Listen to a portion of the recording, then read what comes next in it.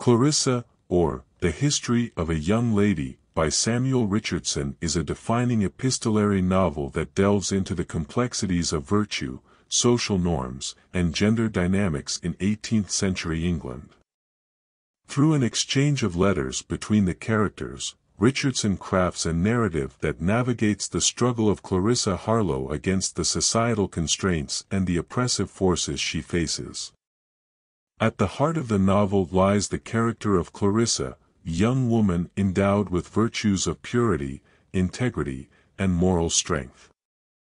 Her characterization is juxtaposed against the societal expectations and the manipulation she faces from her family, especially her brother James and the repellent suitor, Lovelace.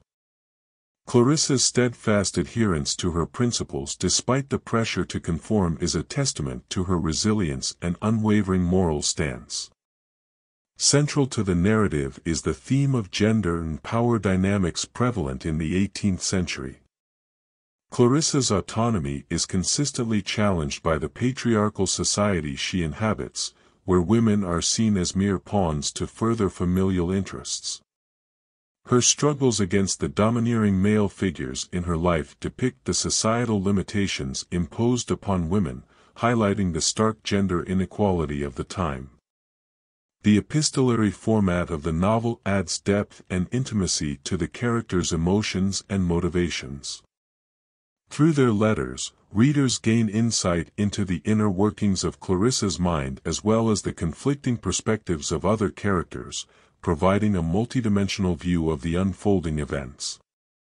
Richardson expertly employs this technique to engage readers in the characters' dilemmas and emotional turmoil.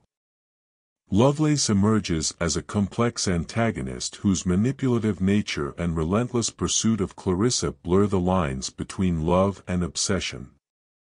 His character serves as a representation of the dangers posed by unchecked male privilege and the misuse of power. The contrast between Clarissa's moral rectitude and Lovelace's moral depravity accentuates the novel's exploration of virtue and vice. The tragic trajectory of the story amplifies the societal critique embedded within the narrative. Despite Clarissa's unwavering commitment to her principles, her fate is ultimately dictated by the oppressive forces surrounding her. Her tragic end serves as a commentary on the limitations imposed upon women in a society where their agency is stifled and their choices restricted. Moreover, Richardson skillfully addresses the theme of virtue and its societal significance. Clarissa's virtue is portrayed as both her strength and vulnerability, revered by some characters while manipulated and undermined by others. The novel prompts reflection on the societal perception of virtue and the harsh realities faced by individuals who strive to uphold it in a morally flawed world. In conclusion, Clarissa, or The History of a Young Lady, stands as a poignant critique of societal norms, gender constraints, and the struggle for autonomy in the 18th century. Through the nuanced portrayal of characters and their moral dilemmas, Richardson delivers a compelling narrative that continues to resonate with readers, inviting contemplation on timeless themes of virtue, power, and the human condition.